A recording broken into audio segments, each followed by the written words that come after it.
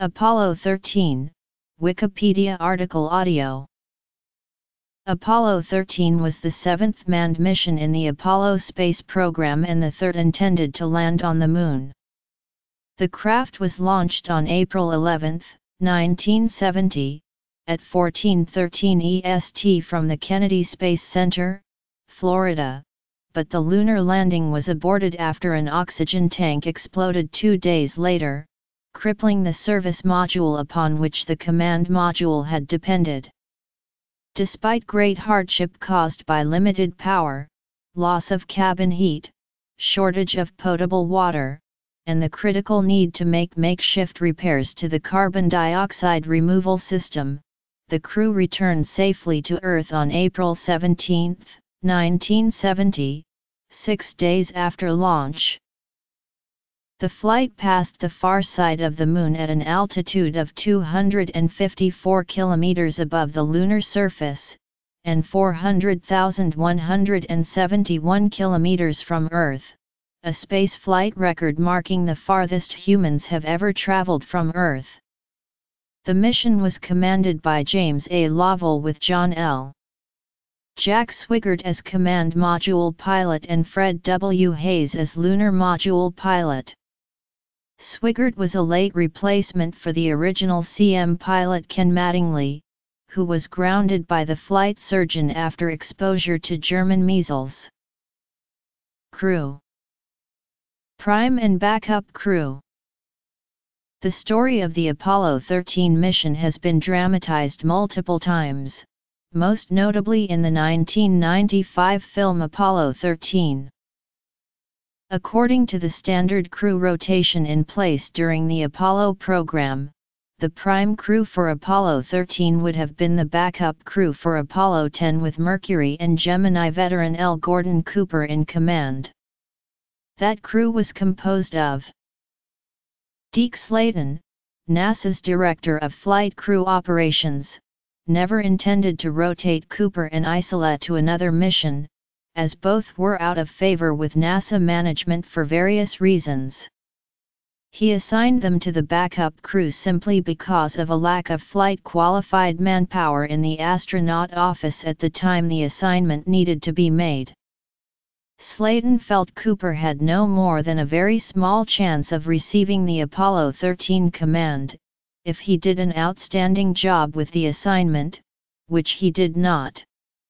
Despite Isola's issues with management, Slayton always intended to assign him to a future Apollo Applications Program mission rather than a lunar mission, but this program was eventually cut down to only the Skylab component.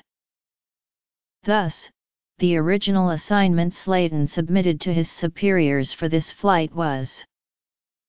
For the first time ever, Slayton's recommendation was rejected by management, who felt that Shepard needed more time to train properly for a lunar flight, as he had only recently benefited from experimental surgery to correct an inner ear disorder which had kept him grounded since his first Mercury flight in 1961. Thus, Lovell's crew, backup for the historic Apollo 11 mission and therefore slated for Apollo 14, was swapped with Shepard's crew and the original crew selection for the mission became Support Crew, Prime Crew, Backup Crew, Flight Directors. Ken Mattingly was originally intended as the command module pilot. 7 days before launch, the backup lunar module pilot, Charlie Duke, contracted rubella from one of his children. This exposed both the prime and backup crews, who trained together. Mattingly was found to be the only one of the other 5 who had not had rubella as a child and thus was not immune. 3 days before launch, at the insistence of the flight surgeon, Swigert was moved to the prime crew. Mattingly never contracted rubella and was assigned after the mission as command module pilot to Young's crew, which later flew Apollo 16, the 5th mission to land on the Moon. The astronauts' mission insignia was sculpted as a medallion depicting steeds of Apollo by Luman Martin Winter and was struck by the Franklin Mint. Mission insignia.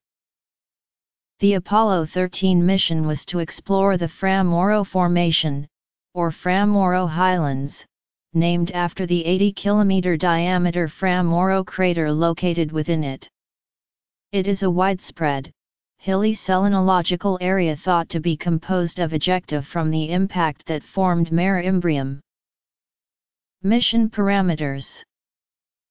The next Apollo mission, Apollo 14, eventually made a successful flight to Fra Mauro. Objective: April 14, 1970 UTC. April 15, 1970, 21 minutes UTC, 1:37 nmi. Abort. April 17, 1970, 18 hours 7 minutes and 41 seconds UTC. Crew was on board the USS Iwo Jima 45 minutes later.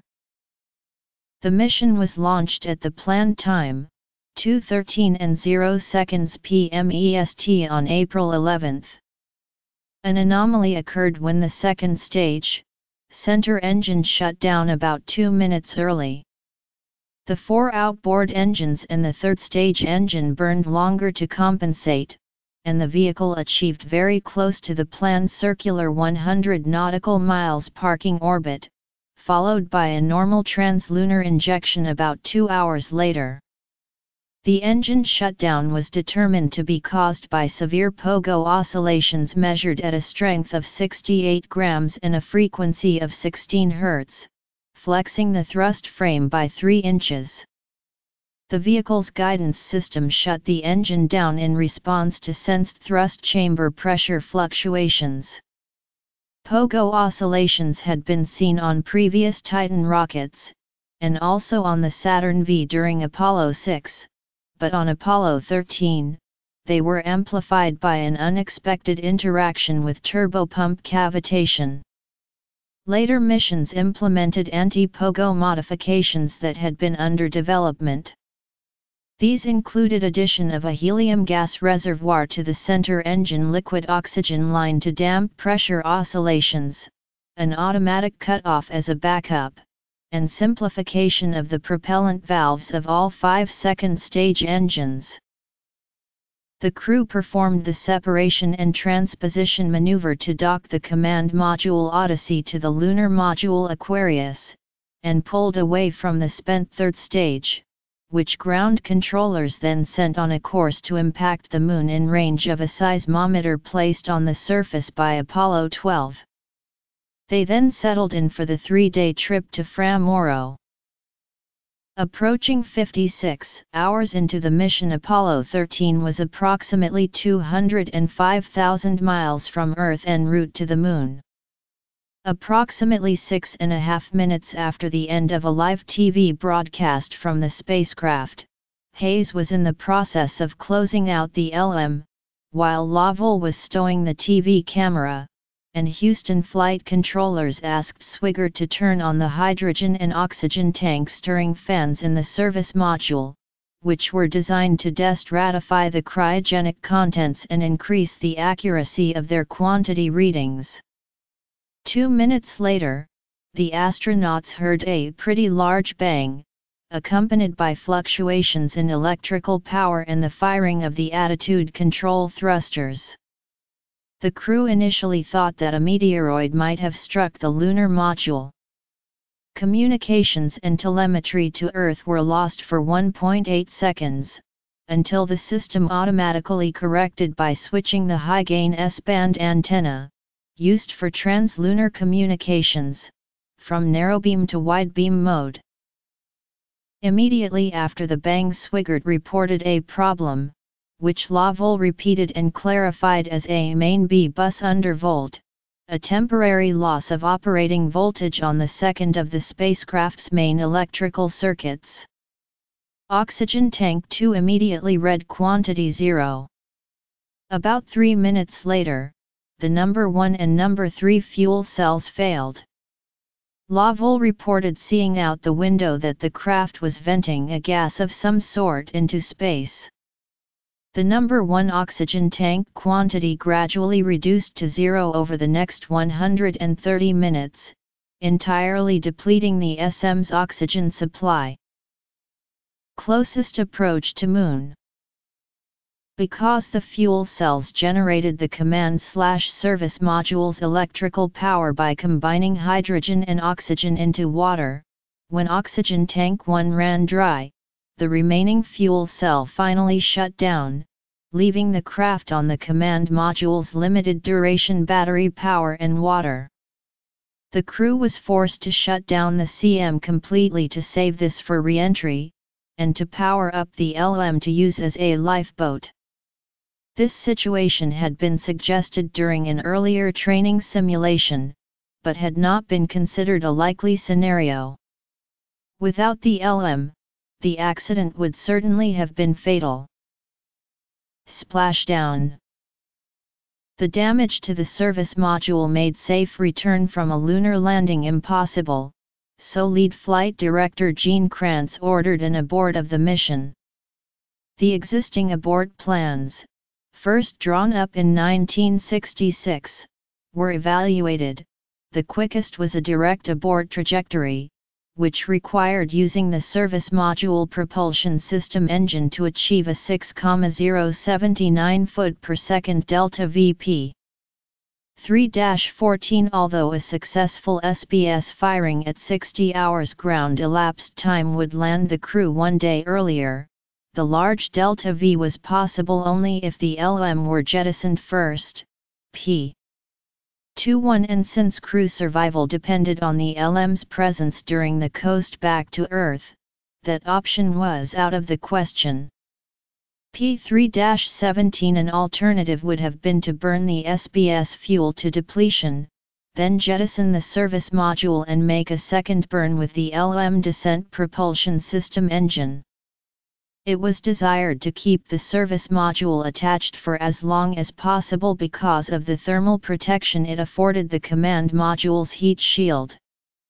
Apollo 13 was close to entering the lunar sphere of gravitational influence, which was the break-even point between direct and circumlunar aborts, and the latter allowed more time for evaluation and planning before a major rocket burn.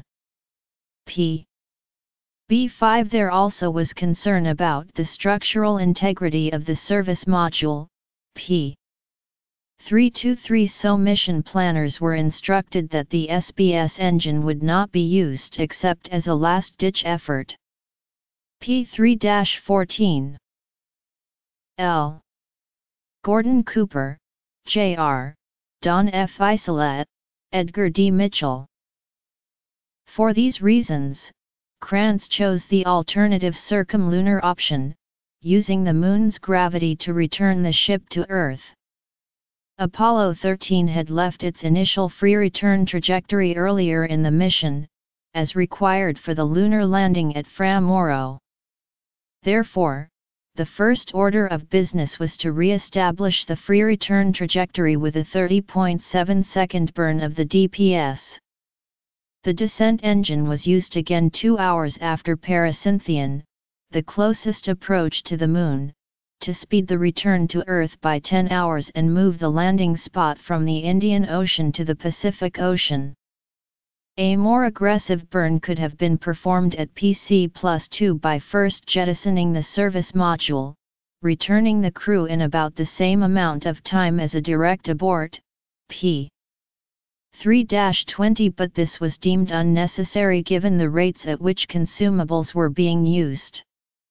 The 4-minute, 24-second burn was so accurate that only 2 more small course corrections were subsequently needed.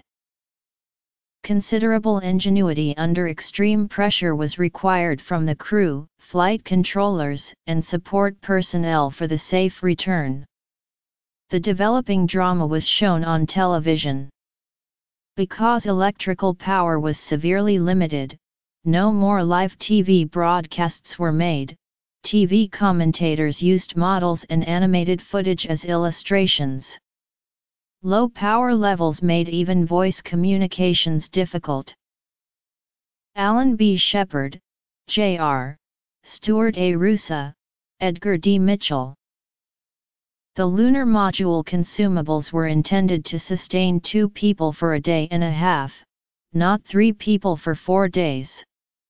Oxygen was the least critical consumable because the LM carried enough to repressurize the LM after each surface EVA. Unlike the command/service module, which was powered by fuel cells that produced water as a byproduct, the LM was powered by silver-zinc batteries, so electrical power and water were critical consumables. To keep the LM life support and communication systems operational until re-entry, the LM was powered down to the lowest levels possible. In particular, the LM's abort guidance system was used for most of the coast back to Earth instead of the primary guidance system, as it used less power and water. pp. 31733-40. Mission highlights. Launch and translunar injection. Accident. Crew survival and return journey. Availability of lithium hydroxide for removing carbon dioxide presented a serious problem. The LM's internal stock of LiOH canisters was not sufficient to support the crew until return, and the remainder was stored in the descent stage, out of reach. The CM had an adequate supply of canisters, but these were incompatible with the LM. Engineers on the ground improvised a way to join the cube-shaped CM canisters to the LM's cylindrical canister sockets by drawing air through them with a soot return hose. NASA engineers referred to the improvised device as the mailbox. Oxygen tank explosion, 3 hours 7 minutes and 53 seconds UTC, 173,790.5 nmi from Earth, CSM power down, LM power up, 523 UTC. Another problem to be solved for a safe return was accomplishing a complete power-up from scratch of the completely shut-down command module, something never intended to be done in flight. Flight controller John Aaron, with the support of grounded astronaut Mattingly and many engineers and designers, had to invent a new procedure to do this with the ship's limited power supply and time factor. This was further complicated by the fact that the reduced power levels in the LM caused internal temperatures to drop to as low as 4 degrees Celsius. The unpowered CM got so cold that water began to condense on solid surfaces, causing concern that this might short out electrical systems when it was reactivated.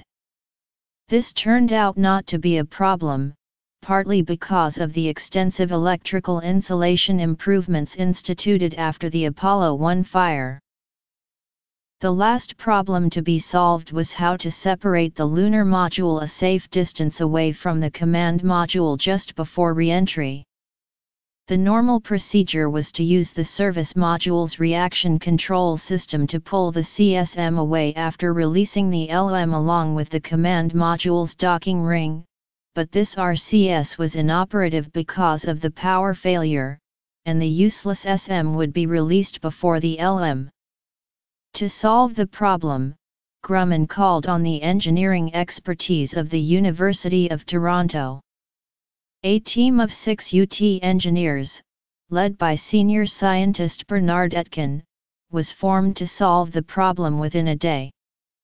The team concluded that pressurizing the tunnel connecting the lunar module to the command module just before separation would provide the force necessary to push the two modules a safe distance away from each other just prior to re-entry. The team had 6 hours to compute the pressure required, using slide rules. They needed an accurate calculation, as too high a pressure might damage the hatch and its seal, causing the astronauts to burn up, too low a pressure would not provide enough separation distance of the LM.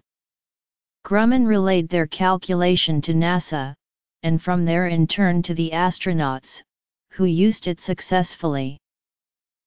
As Apollo 13 neared Earth, the crew first jettisoned the service module, using the LM's reaction control system to pull themselves a safe distance from it, instead of the normal procedure which used automatic firing of the SM's RCS.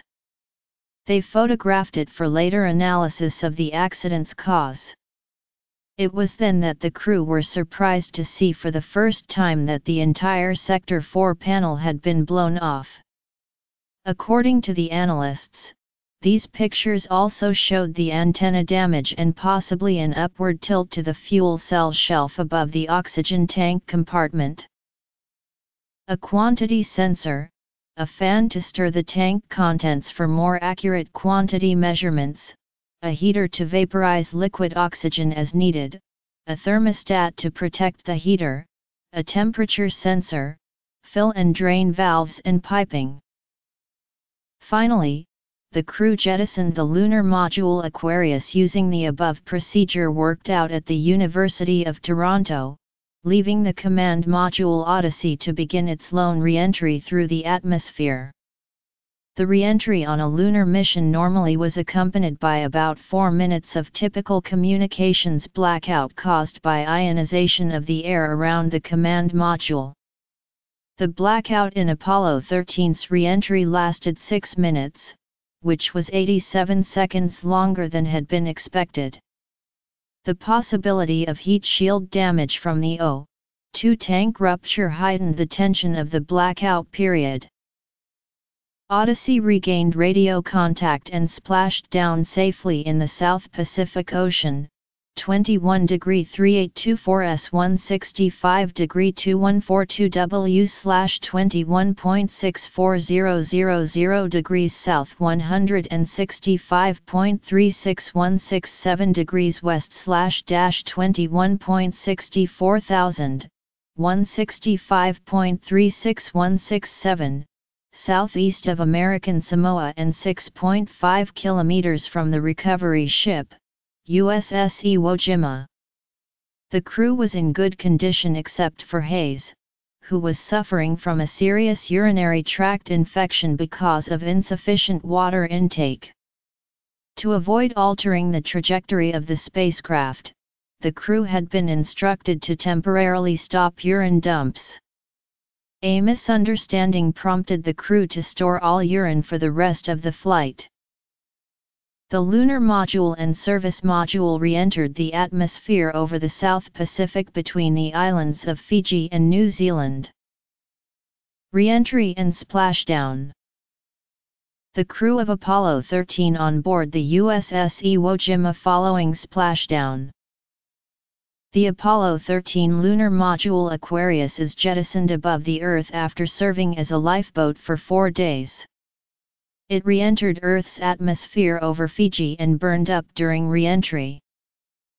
Apollo 13 service module and lunar module as they entered Earth's atmosphere over the Pacific Ocean on April 18, 1970 between the Fiji Islands and Auckland, New Zealand.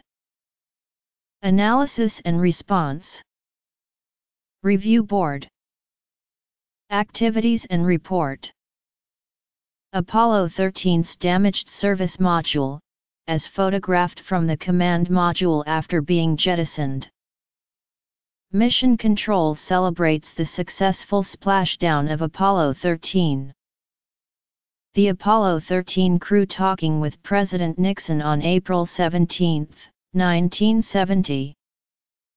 NASA Administrator Thomas Paine and Deputy Administrator George Low sent a memorandum to NASA Langley Research Center Director Edgar M. Courtwright on April 17, 1970, advising him of his appointment as chairman of an Apollo 13 review board to investigate the cause of the accident.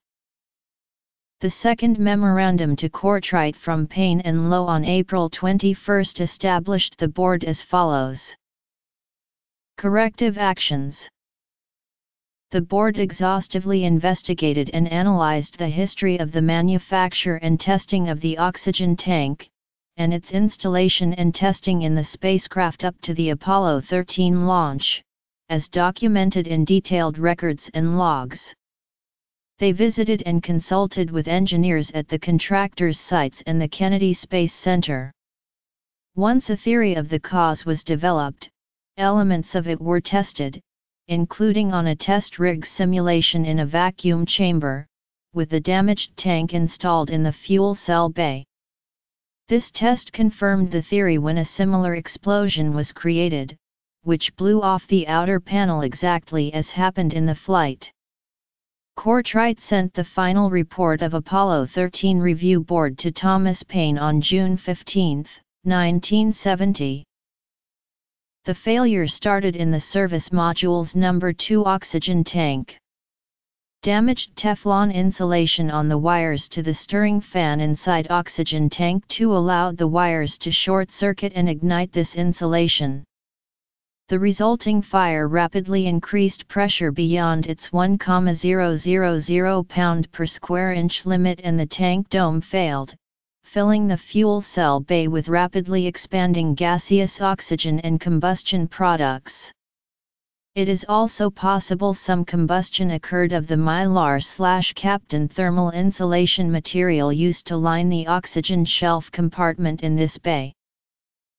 The resulting pressure inside the compartment popped the bolts attaching the 13-foot Sector 4 outer aluminum skin panel, which as it blew off probably caused minor damage to the nearby S-band antenna. Mechanical shock forced the oxygen valves closed on the number 1 and number 3 fuel cells, leaving them operating for only about 3 minutes on the oxygen in the feed lines. The shock also either partially ruptured a line from the number 1 oxygen tank, or caused its check or relief valve to leak, causing its contents to leak out into space over the next 130 minutes, entirely depleting the SM's oxygen supply. The board determined the oxygen tank failure was caused by an unlikely chain of events. Tanks storing cryogens, such as liquid oxygen and liquid hydrogen, require either venting, extremely good insulation, or both, in order to avoid excessive pressure buildup due to vaporization of the tank's contents. The service module oxygen tanks were so well insulated that they could safely contain supercritical hydrogen and oxygen for years. Each oxygen tank held several hundred pounds of oxygen, which was used for breathable air and the production of electricity and water. The construction of the tanks made internal inspection impossible. The tank contained several components relevant to the accident. The heater and protection thermostats were originally designed for the command module's 28-volt DC bus. The specifications for the heater and thermostat were later changed to allow a 65-volt ground supply, in order to pressurize the tanks more rapidly. Beechcraft, the tank subcontractor, did not upgrade the thermostat to handle the higher voltage. The oxygen shelf carrying the oxygen tanks was originally installed in the Apollo 10 service module, but was removed to fix a potential electromagnetic interference problem. During removal, the shelf was accidentally dropped about 2 inches because a retaining bolt had not been removed. The tank appeared to be undamaged, but a loosely fitting filling tube was apparently damaged, and photographs suggested that the closeout cap on the top of the tank may have hit the fuel cell shelf. The report of the Apollo 13 Review Board considers the probability of tank damage during this incident to be rather low. After the tank was filled for ground testing, it could not be emptied through the normal drain line. To avoid delaying the mission by replacing the tank, the heater was connected to 65-volt ground power to boil off the oxygen. Lovell signed off on this procedure. It should have taken a few days at the thermostatic opening temperature of 27 degrees Celsius. When the thermostat opened, the 65-volt supply fused, its contacts closed, and the heater remained powered. The board confirmed by testing that the thermostats welded themselves closed under the higher voltage. This raised the temperature of the heater to an estimated 540 degrees Celsius. A chart recorder on the heater current showed that the heater was not cycling on and off, as it should have been if the thermostat was functioning correctly, but no one noticed it at the time. Because the temperature sensor was not designed to read higher than the 27 degrees Celsius thermostat opening temperature, the monitoring equipment did not register the true temperature inside the tank. The gas boiled off in hours rather than days. The sustained high temperatures melted the Teflon insulation on the fan power supply wires and left them exposed. When the tank was refilled with oxygen, it became a bomb waiting to go off. During the cryostor procedure, fan power passed through the bare wires, which apparently shorted, producing sparks and igniting the Teflon. This in turn boiled liquid oxygen faster than the tank vent could remove it. In June 1970, the Courtwright report provided an in-depth analysis of the mission in an extremely detailed 5-chapter report with 8 appendices. It included a copy of established NASA procedures for alleviating high pressure in a cryogenic oxygen tank, to include mission notes, plaque and insignia. This procedure was designed to prevent hardware failures so that the lunar landing mission could be continued. The Mission Operations Report Apollo 13 recounts how the master caution and warning alarm had been turned off for a previous low-pressure reading on hydrogen tank 2, and so it did not trigger to call attention to the high oxygen pressure reading. Oxygen tank 2 was not the only pressure vessel that failed during this mission. Prior to the accident, the crew had moved the scheduled entry into the lunar module forward by 3 hours. This was done to get an earlier look at the pressure reading of the supercritical helium tank in the LM descent stage, which had been suspect since before launch. After the abort decision, the helium pressure continued to rise and Mission Control predicted the time that the burst disk would rupture. The helium tank burst disk ruptured at 1:08:54, after the lunar flyby. The expulsion reversed the direction of the passive thermal control roll. Successful experiments.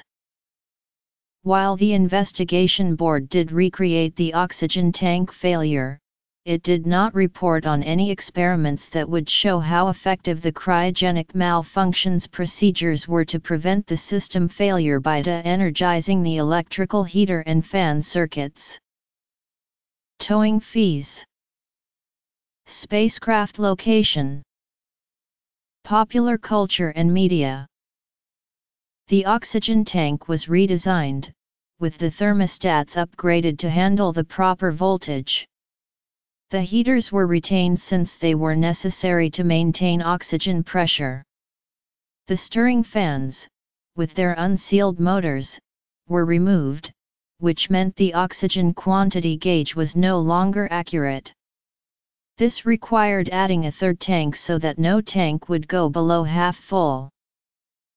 All electrical wiring in the power system bay was sheathed in stainless steel, and the oxygen quantity probes were changed from aluminum to stainless steel.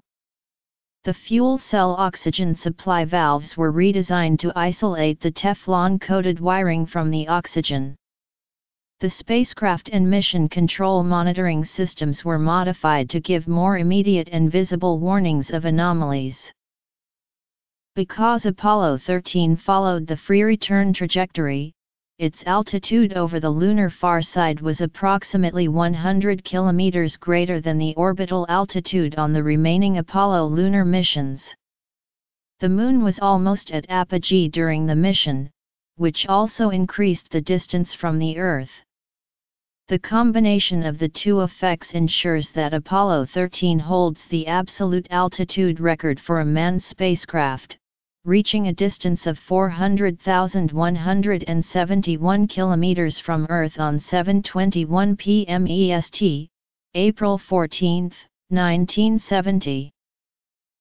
The A-7L spacesuit intended to be worn on the lunar surface by Lovell would have been the first to feature red bands on the arms, legs, lunar EVA helmet assembly, and the life support backpack. This came about because mission control personnel watching the video feeds of Apollos 11 and 12 had trouble distinguishing the astronauts while both had their helmet sunshades down. The red bands were used for the remaining Apollo flights, the Space Shuttle program, and in the International Space Station. The Apollo 13 mission was called a successful failure by Lovell, because of the successful safe return of the astronauts, but the failed lunar landing. Lead Flight Director Gene Kranz and Flight Controller S.Y. Leip Erget, the first one to see the telemetry of the initial oxygen tank failure, both describe it decades later as NASA's finest hour.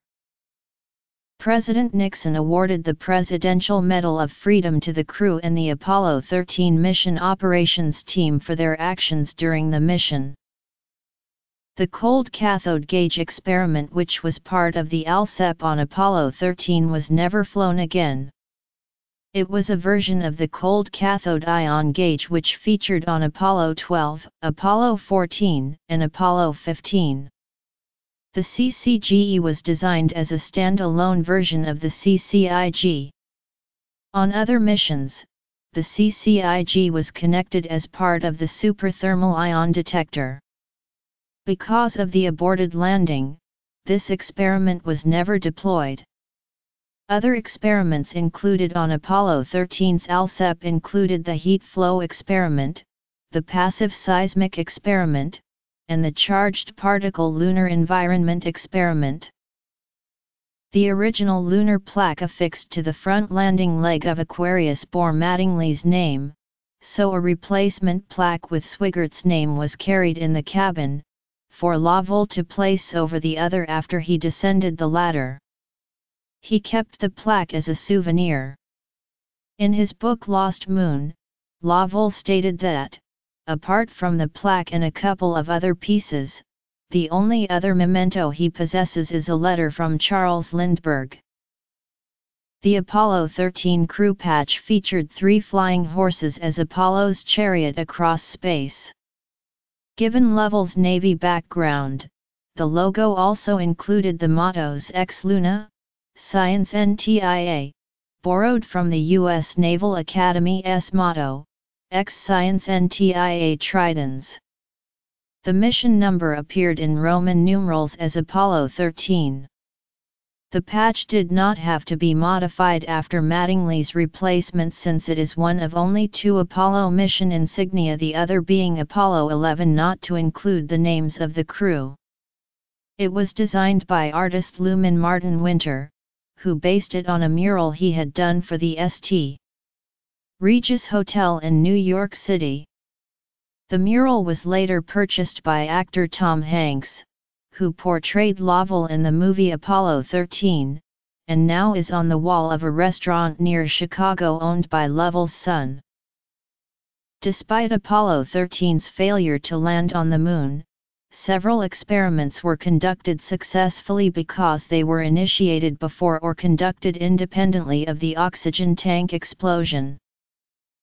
As a joke following Apollo 13's successful splashdown, Grumman Aerospace Corporation pilot Sam Greenberg issued a tongue-in-cheek invoice for $400,540.05 to North American Rockwell, Pratt & Whitney, and Beech Aircraft, Prime, and subcontractors for the CSM, for towing the crippled ship most of the way to the Moon and back. The figure was based on an estimated 400,001 miles at $1 per mile, plus $4 for the first mile. An extra $536.05 was included for battery charging, oxygen, and an additional guest in room.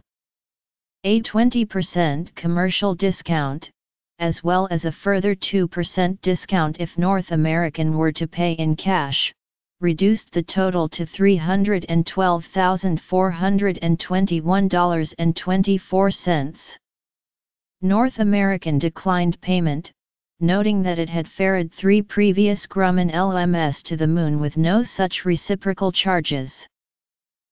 The command module shell was formerly at the Musée de l'Art de l'Espace, in Paris. The interior components were removed during the investigation of the accident and reassembled into boilerplate BP1102A, the water egress training module, and were subsequently on display at the Museum of Natural History and Science in Louisville, Kentucky, until 2000. The command module and the internal components were reassembled, and Odyssey is currently on display at the Cosmosphere in Hutchinson, Kansas. The lunar module burned up in Earth's atmosphere on April 17, 1970, having been targeted to enter over the Pacific Ocean to reduce the possibility of contamination from a SNAP-27 radioisotope thermoelectric generator on board. Intended to power the mission's ALSEP, the RTG survived re-entry and landed in the Tonga Trench. While it will remain radioactive for several thousand years, it does not appear to be releasing any of its 3.9 kilograms of radioactive plutonium-238. Lovell's lunar spacesuit helmet, one of his gloves, and the plaque that had been intended to be left on the Moon are on exhibit at the Adler Planetarium in Chicago, Illinois. The Apollo 13 SIVB with its instrument unit was guided to crash onto the lunar surface on April 14, providing a signal for the Apollo 12 passive seismic experiment. A recording of the Apollo 13 SIVB's impact on the lunar surface as detected by the Apollo 12 passive seismic experiment. Crater left by the SIVB's impact. LM armrest on display at the Apollo/Saturn V Center in Florida. The 1974 movie Houston, We've Got a Problem, while set around the Apollo 13 incident, is a fictional drama about the crises faced by ground personnel when the emergency disrupts their work schedules and places additional stress on their lives. Only a couple of news clips and a narrator's solemn voice deal with the actual problems. Houston. We've Got a Problem was also the title of an episode of the BBC documentary series A Life at Stake, broadcast in March 1978. This was an accurate, if simplified, reconstruction of the events. Lovell was approached in 1991 by journalist Jeffrey Kluger about collaborating on a non-fiction account of the mission. The resultant book, Lost Moon: The Perilous Voyage of Apollo 13, was published in 1994. The next year, a film adaptation of the book, Apollo 13, was released, directed by Ron Howard and starring Tom Hanks as Lovell, Bill Paxton as Hayes, Kevin Bacon as Swigert, Gary Sinise as Mattingly, Ed Harris as Flight Director Gene Kranz, and Kathleen Quinlan as Marilyn Lovell. James Lovell, Eugene Kranz, and other principals have stated that this film depicted the events of the mission with reasonable accuracy, given that some dramatic license was taken. For example, the film changes the tense of Lovell's famous follow-up to Swigert's original words from "Houston, we've had a problem," to "Houston, we have a problem." The film was nominated for several Academy Awards, including Best Picture, Best Supporting Actor and Best Supporting Actress. In the 1998 miniseries From the Earth to the Moon, CO produced by Hanks and Howard. The mission is dramatized in the episode We Interrupt This Program. Rather than showing the incident from the crew's perspective as in the Apollo 13 feature film, it is instead presented from an Earthbound perspective of television reporters competing for coverage of the event. In 2008, an interactive theatrical show titled Apollo 13, Mission Control premiered at Bats Theatre in Wellington, New Zealand. The production faithfully recreated the mission control consoles and audience members became part of the storyline. The show also featured a guest astronaut each night, a member of the public who suited up and amongst other duties, stirred the oxygen tanks and said the line "Houston, we've had a problem." This replacement astronaut was a nod to Jack Swigert, who replaced Ken Mattingly shortly before the launch in 1970. The production toured to other cities extensively in New Zealand and Australia in 2010-2011. The production was scheduled to travel to the US in 2012. In the DC's Legends of Tomorrow episode Moonshot, the oxygen tank explosion is averted when Eobard Thawne disguises himself as Swigert, in order to retrieve a piece of the Spear of Destiny that was hidden in the pole section of the American flag planted on July 21, 1969. Thawne and Ray Palmer crash-land the lander on the Moon's surface. In November 2011, a notebook containing a checklist Lovell used to calculate a trajectory to get the damaged spacecraft, Apollo 13, back to Earth, and handwritten calculations by Lovell, was auctioned off by Heritage Auctions for $388,375.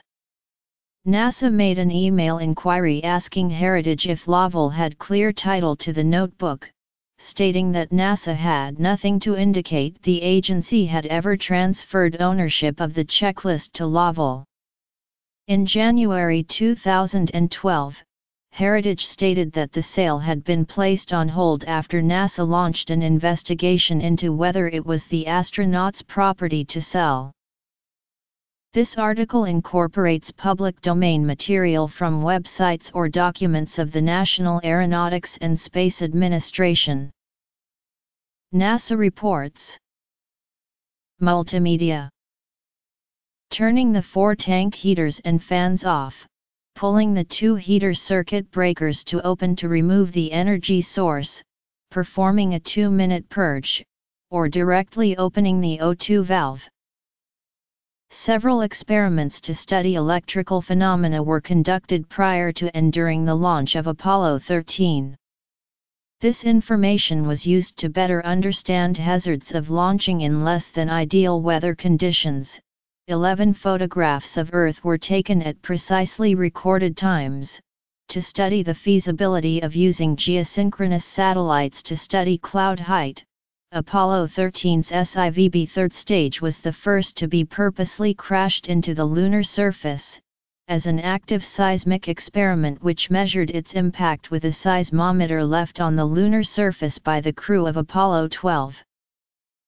Apollo 13 Press Kit, NASA, Release No. 70-50K, April 2, 1970, the Apollo spacecraft, A Chronology NASA SP 4009, Vol.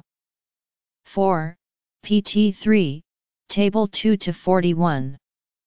Apollo 13 Characteristics from NASA Historical Data Book, Volume 3, Programs and Projects 1969-1978 by Linda Newman Ezel, NASA History Series, NASA SP 4012, Apollo Program Summary Report, NASA, JSC 09423, April 1975, Apollo 13, Lunar Exploration Experiments and Photography Summary NASA, February 1970, Apollo 13 Spacecraft Incident Investigation NASA, June 1970, Report of Apollo 13 Review Board, NASA, June 1970, Apollo 13 Technical Air-to-Ground Voice Transcription NASA, April 1970.